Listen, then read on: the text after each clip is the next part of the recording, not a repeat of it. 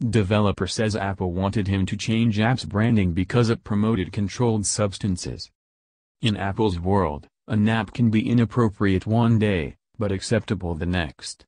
That's what the developer of Amphetamine, a nap designed to keep Macs from going to sleep, which is useful in situations such as when a file is downloading or when a specific app is running, learned recently when Apple got in touch with him and told him that his app violated the company's App Store guidelines. In an exclusive clip from Arch Enemy. Jermaine Lessier. 19. Amphetamine developer William Gustafson published an account of the incident and his experience with Apple's App Store review team on GitHub on Friday. In the post, Gustafson explained that Apple contacted him on December 29 and told him that Amphetamine, which has been on the Mac App Store for 6 years, had suddenly begun violating one of the company's App Store guidelines.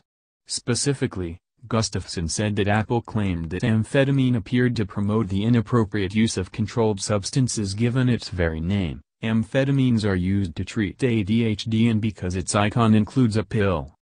Gizmodo contacted Gustafson via Twitter direct messages and confirmed his account via screenshots of the conversation with Apple shared by the developer. We also contacted Apple to ask for a comment on the matter but have not received a response. As we discussed, we found that your app includes content that some users may find upsetting, offensive, or otherwise objectionable, an Apple representative told Gustafson on December 29 according to a screenshot shared with Gizmodo. Specifically, your app name and icon include references to controlled substances, pills. The representative then brought up App Store Guideline 1.4.3, which pertains to safety and physical harm. The guideline reads as follows. Apps that encourage consumption of tobacco and vape products, illegal drugs, or excessive amounts of alcohol are not permitted on the App Store. Apps that encourage minors to consume any of these substances will be rejected. Facilitating the sale of marijuana, tobacco, or controlled substances, except for licensed pharmacies, isn't allowed. To resolve the issue, the Apple representative said that Gustafson had to remove all content that encourages inappropriate consumption of drugs or alcohol. Gustafson explained in his GitHub post that Apple had threatened to remove Amphetamine from the Mac App Store on January 12 if he did not oblige with its request for changes. If this is all sounding a bit wild to you, that's because it is. Although Amphetamine uses its name and branding to lightheartedly convey the fact that the app will prevent your Mac from going to sleep, it does not do anything that violates Guideline 1.4.3. Anyone who uses the app knows that it is designed specifically to keep your computer from going to sleep when you don't want it to. And if the pill icon bothers you for some reason, you can change it to a number of different options, from a coffee cup or a tea kettle to an owl or a sleep emoji. Gustafson also objected to Apple's reasoning for targeting Amphetamine, saying that the app did not promote the use of legal or illegal drugs nor did it facilitate the sale of controlled substances. Apple was also not applying its guidelines fairly and consistently, Gustafson argued in his GitHub post. As an example, he cited other apps, such as Coca, which is also used to prevent Macs from going to sleep. Coca's icon includes a leaf, and the coca plant can be used to make cocaine. Gustafson also pointed to Drug Mafia, Weed Pawn Shop, an iPad game where players have to build their reputation with suppliers and grow their empire and become a drug lord, among other tasks, according to the app's description. iBeer, another iPad app given as an example by Gustafson, is on the App Store as well. It simulates drinking beer on your phone.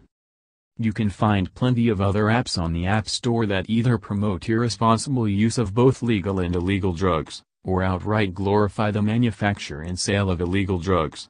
These other apps have not been removed from the App Store or forced to rebrand, Gustafson wrote.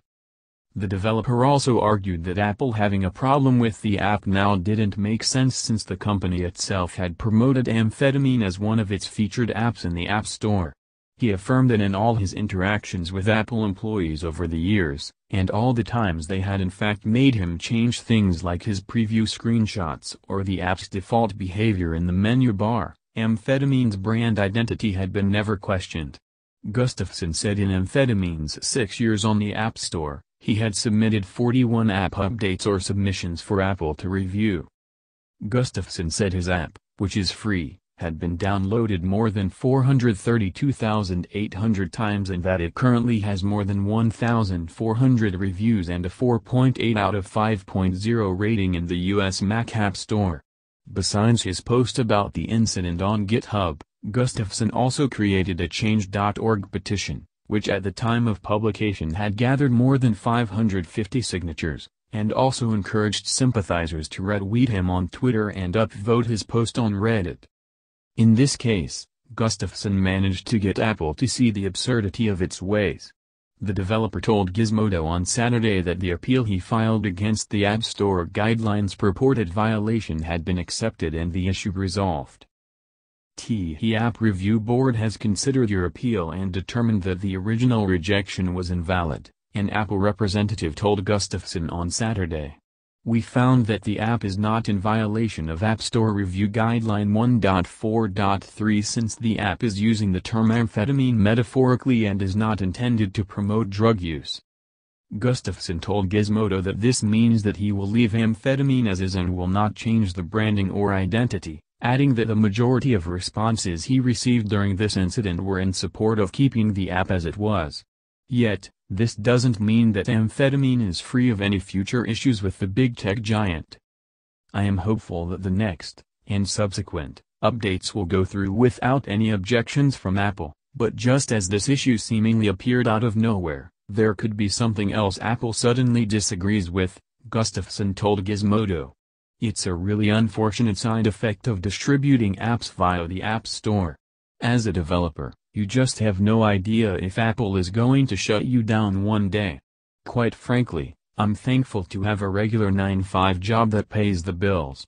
I am not dependent on App Store sales income like many other developers.